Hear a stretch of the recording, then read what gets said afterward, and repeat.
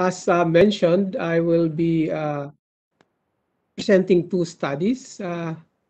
One done in 2018, just before the first batch of senior high school graduates left school, which was about April 2018.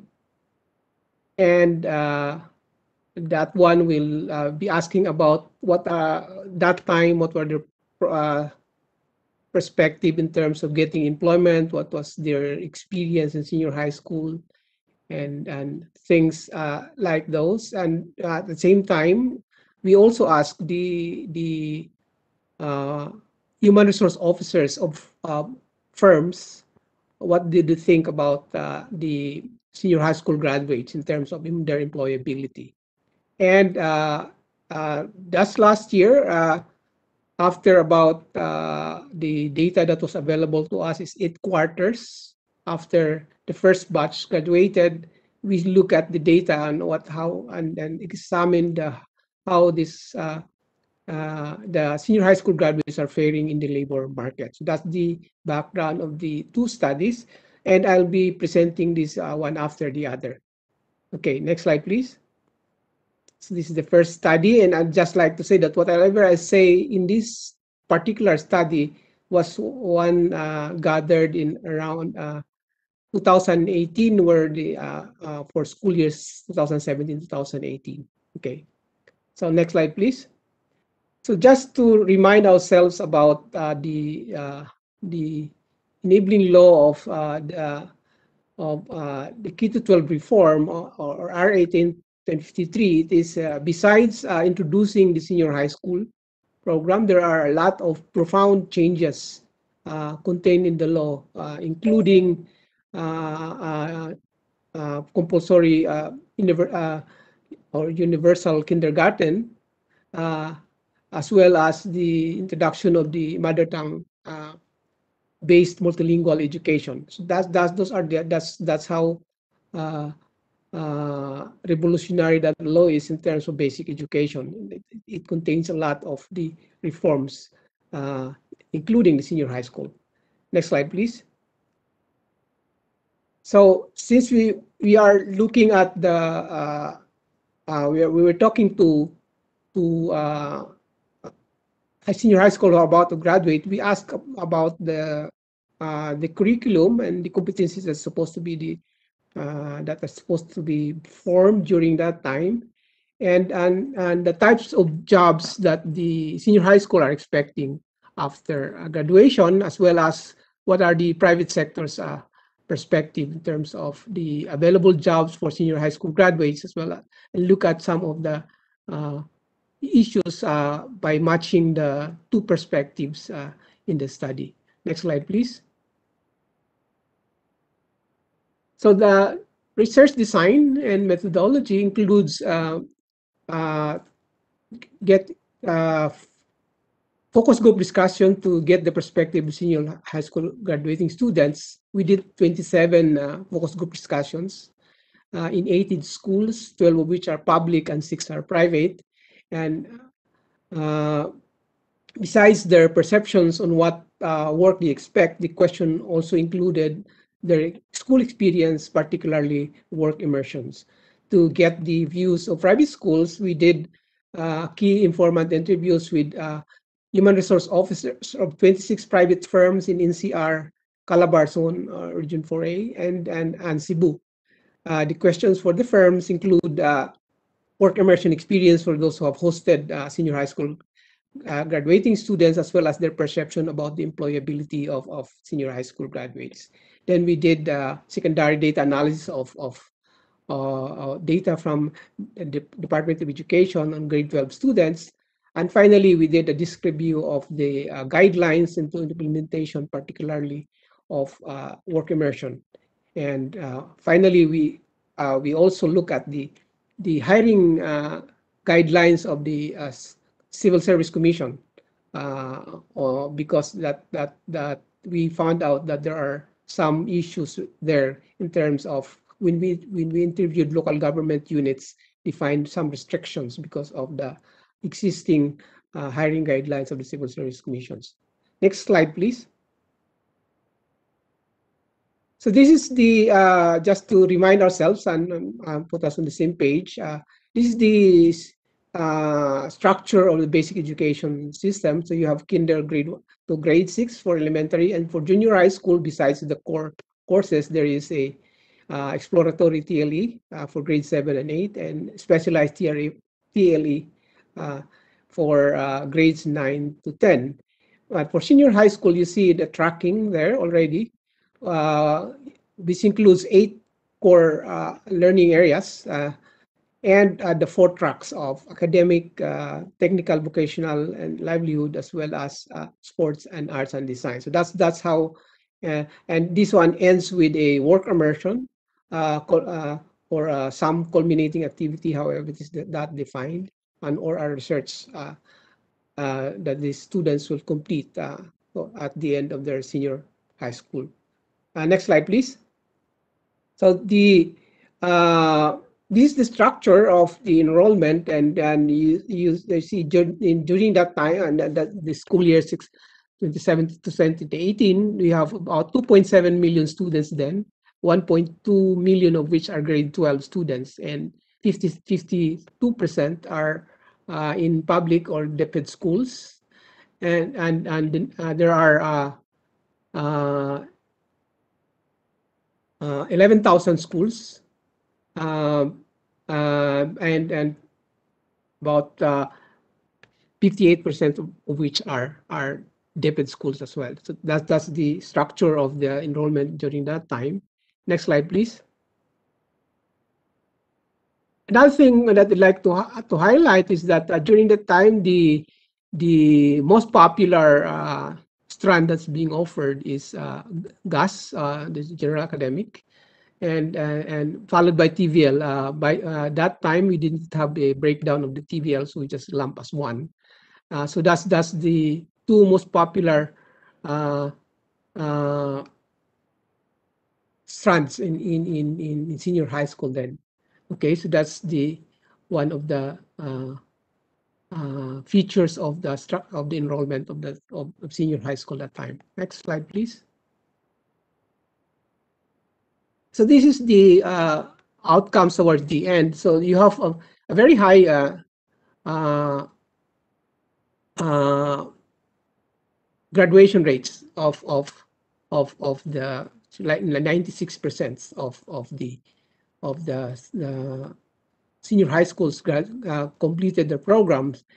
But one of the other things in this slide that I'd like to highlight is this, that uh, then already about 75% of the senior high school graduating students says that they will continue to college. So that's about and it doesn't matter what whether you're academic, that's 75%, and or even for TVL, it's 76%. So that's about 3/4 of them plans to uh, to continue with their studies. So that's basically what we got from the students. Next slide, please.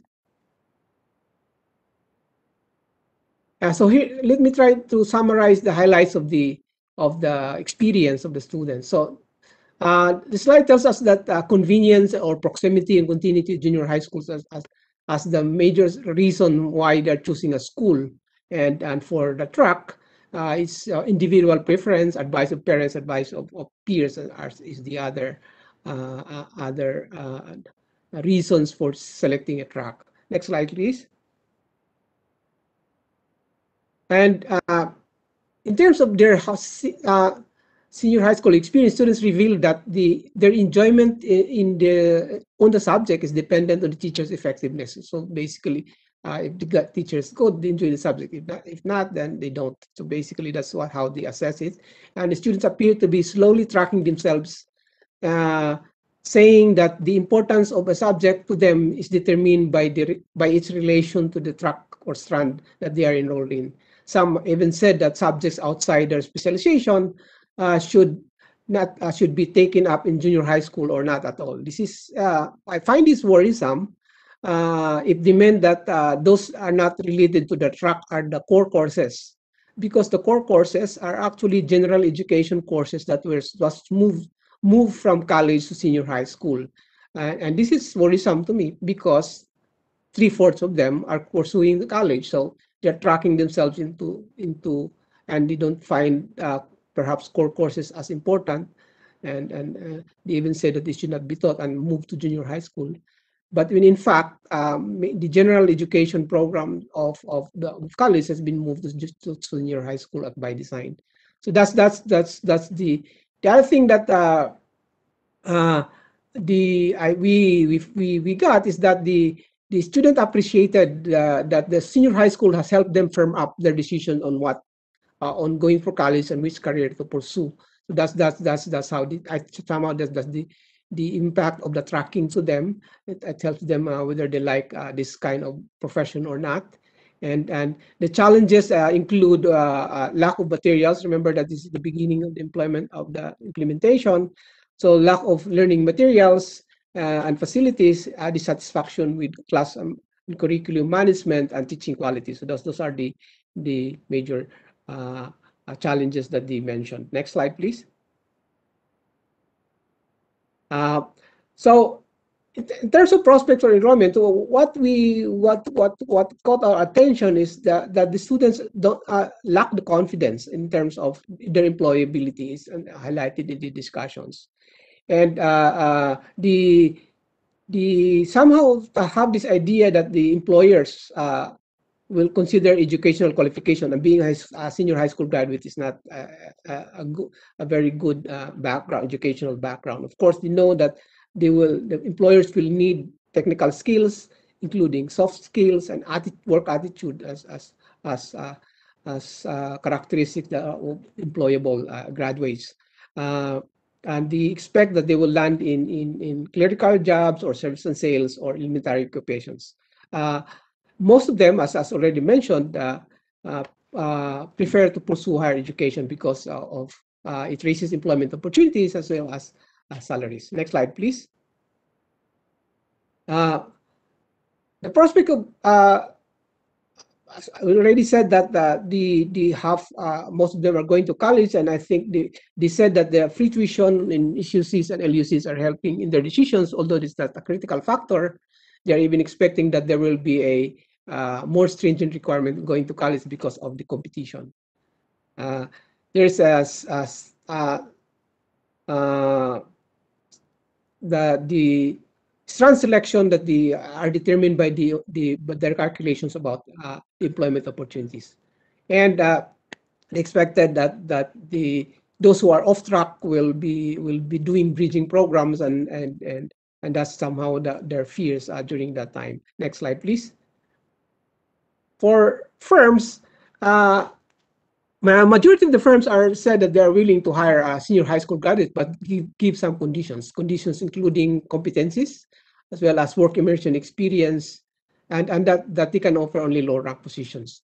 And for government positions, it was already mentioned that the CEC regulations seems not updated to include. There's no clarification of what senior high school graduates mean. Is it grade 10 or grade 12? And we there is no differentiation between graduates of senior high school and junior high school. So next slide, please. So the other thing that they mentioned is that they find the practicum too short, and there's a confusion between completion and graduation. Basically, this is a confusion between junior high school and senior high school, and that's the perception of firms. Next slide, please. So this table summarizes the recommendations. For example, in firms who are reluctant to hire senior high school graduates, we thought that the firms wanted to have an in-depth knowledge of what senior high school programs provides. So essentially, we thought that this is an information campaign that we should be doing and raising awareness on what kind of competencies the senior high school provide. Most firms perceive senior high schools are not work ready. So the basic reason for that is that they find the 80-hour work immersion as not enough to get work attitude, to develop proper work attitude. So the one thing that the work immersion should be managed well, so that the students are placed in relevant work immersions. And the other thing that we find is that the most seniors are not confident. So basically, the firms believe that the students, I said, say, believe that the firms still prefer college graduates than senior high school graduates. So this is again a information awareness campaign that we have to do, and we should improve the arrangements for taking of the national competency assessment, so that they can have provide some certifications of what they can do. Uh, Next slide, please. This is the last set of slides. So uh, this is the same tone of about employers offering elementary occupations for senior high school graduates, and there's even this, we already mentioned about LGUs being restricted by CEC regulations about what high school graduate means. So so we already mentioned that, and I think even Marina uh, has the same problem. LGUs has that problem. So that should be treated. So even government maybe was not prepared during that time to to welcome senior high school graduates into employment. So finally, this that we have to really appreciate that most of our senior high school graduates are not going to work, but are going to college. So that uh, we the teaching of the core courses should be beefed up in order to address that concern that they are, most of them actually, as we will see in the next study, are going to college. Uh, Next slide, please. I think that's the last one for the first study. So let me go now to the second one. And so here we already mentioned that the employment and entrepreneurship are identified as possible except for senior high school graduates when it was introduced. Next slide, please.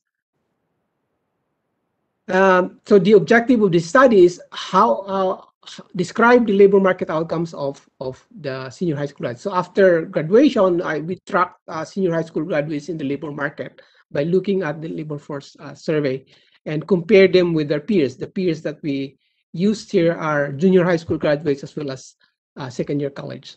Next slide, please. So that's what I mentioned, and we did some proper way of to ensure that there will be a mangoes to mangoes comparison.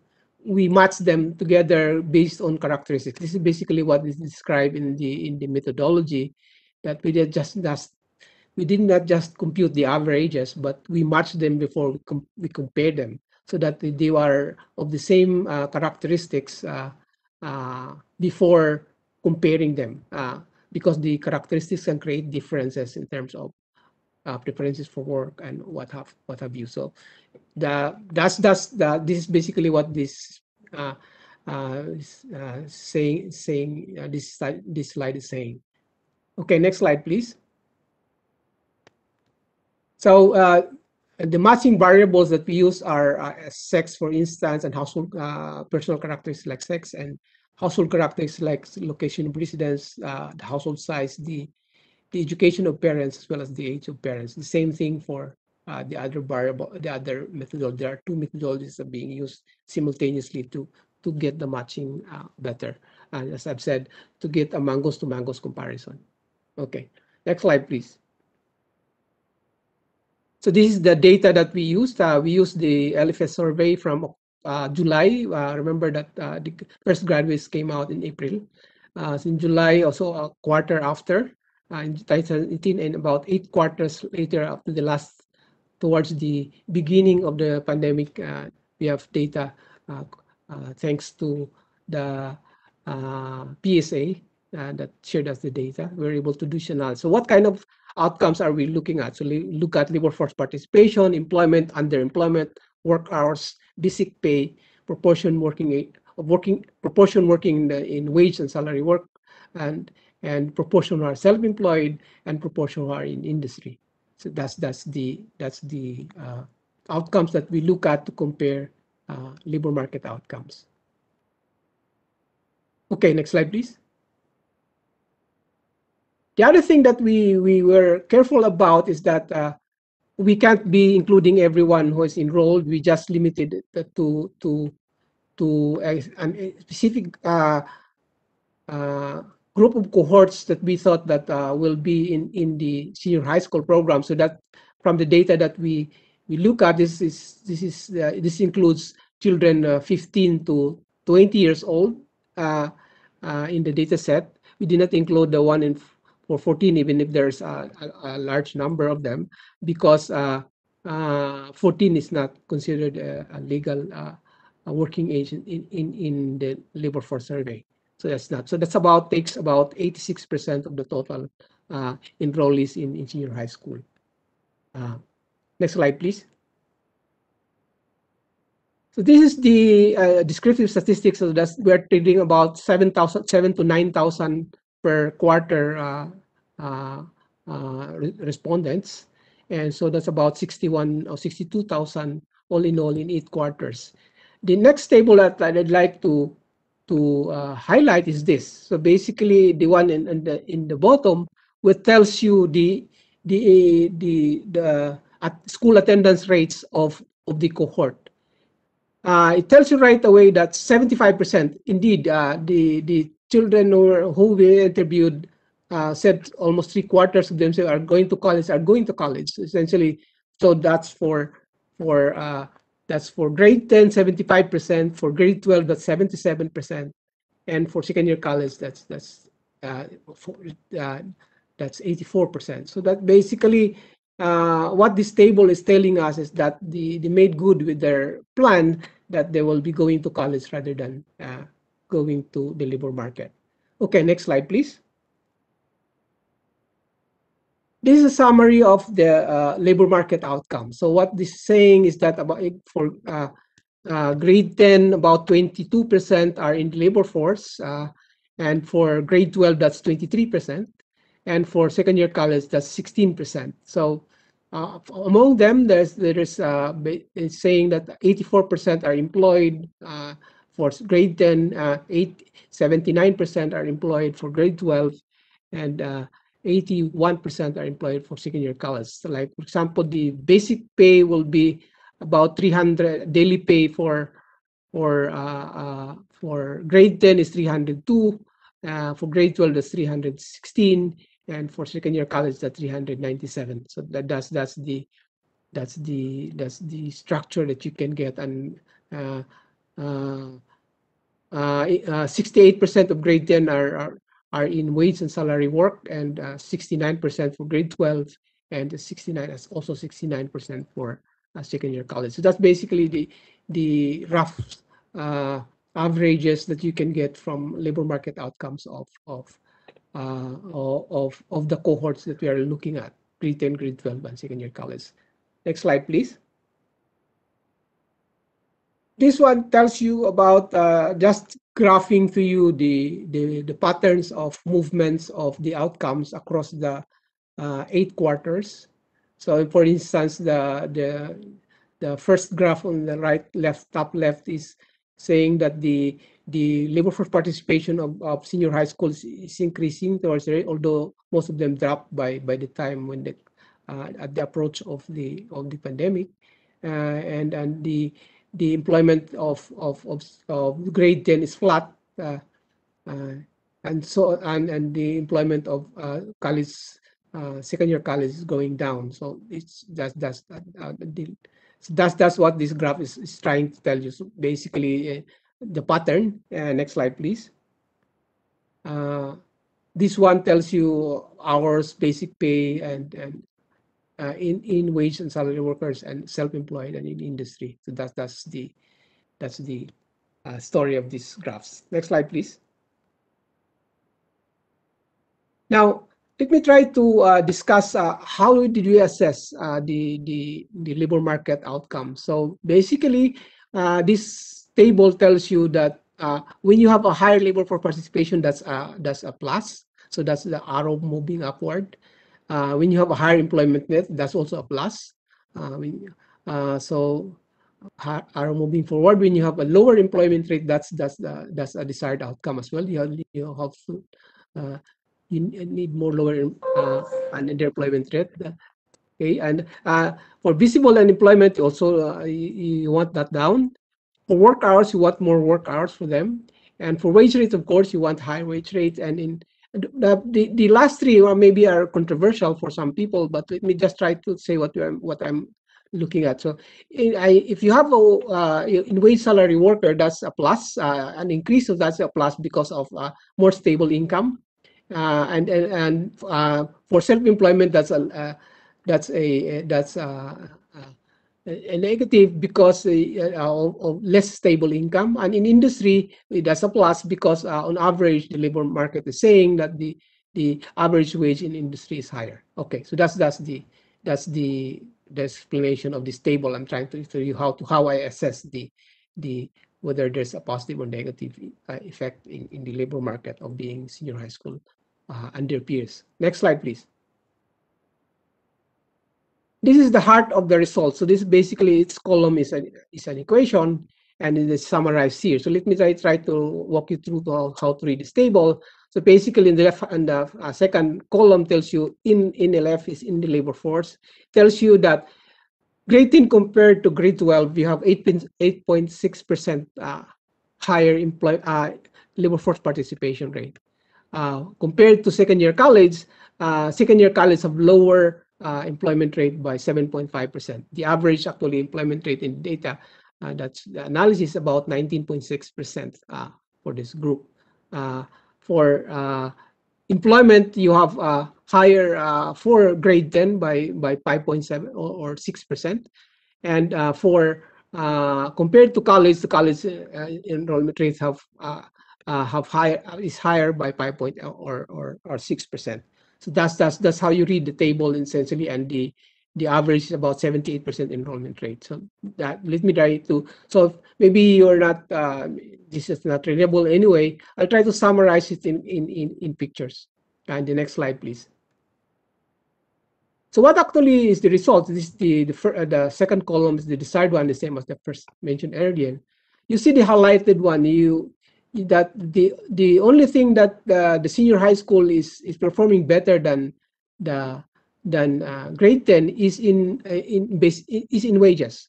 They have a higher wages compared to, but all the rest of the according to the way I analyzed it, all the rest they are not performing better than grade 10 graduates. But compared to senior to two-year college, you have seen more actually. Like for example, they have more labor force participation compared to second-year college, and we have lower underemployment rate. They have more hours work. More of them are in wage salary work, and less of them are being self-employed, and more of them are in industry. So basically, you see that it's not clear how you will compare. You just see that there's in some aspects it's better, in other aspects it's not. So I've not wagered into parametrically saying whether it's good or bad. But so the next slide summarizes this. Next slide, please. Basically, what we are saying is that only 20% of our senior high school graduates enter the labor force. 70%, more than 70% of them continue with their education. And there's a mixed labor market outcomes, which does not really show, from my perspective, whether there's a clear advantage or disadvantage compared to junior high school graduates and the second year college completers. Should be college. Okay, sorry.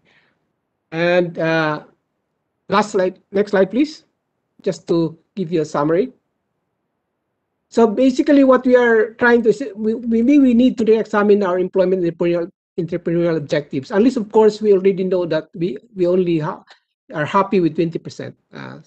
Because, as we already said, most of them are going to college. So we better prepare them for college because most of them are going to college, and that should be so how we would promote employment and should have this information. The other one is that there's some labor market up to this time, up to 20, April 2020, there's still not clear advantage of being senior high school graduates uh, over grade 10 or over or compared to second year college. The other thing that I'd like to highlight is the type of employment. So in terms of wage employment, grade 10 are performing better than second year uh, than than than uh, than grade 12, which of course is performing better than if that's the criteria. In terms of self-employment, the second year college are performing better than grade 12 and grade 12 performing better than grade 10. So this is an unfolding story that we would like to continue to study, because until we such time that we'll know what's the niche of the senior high school graduates in the labor market. So uh, we we would like to end with saying that we should remember that the employment of our graduates is not only the problem of the school system, but also the firms, and of course the society as by implication the society in general. We hope that this studies has clarified for us some of the emerging emerging trends from the labor market on what has happened to our senior high school graduates, and inform us and makes us decisions in terms of uh, adjustments we need to do in the senior high school curriculum, in the firm hiring, and even in the preparation of in the regulations, government regulations relative to employment for uh, differentiating, for instance, junior high school from senior high school, which we thought when the study was done was not yet very clear. I think that's my last slide. Thank you.